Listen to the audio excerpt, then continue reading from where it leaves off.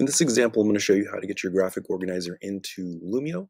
So there's actually two ways to do this. First of all, you can place it into your Google Slides before you send it into Lumio, in which case you would go to Insert, Image, and upload it from your computer.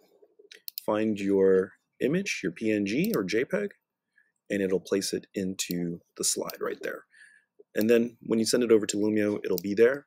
Now it does, because it's formatted for 8.5 by 11, it does give you a little bit of extra space.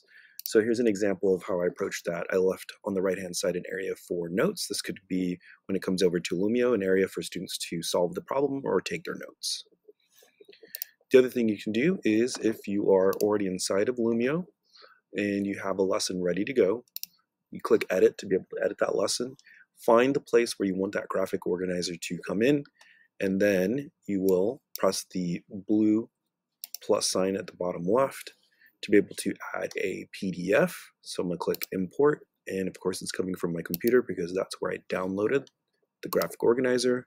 Find it, I click Open. At this point, it'll show you the graphic organizer. I have the check mark to say yes, bring it in. I click Add, and then it's going to add that graphic organizer into this slide for my students. The other thing that I want to do is click the magic wand. If I want this to be an individual handout, group workspace, or a whole class whiteboard, it just depends on if you want students working on this individually or collaboratively.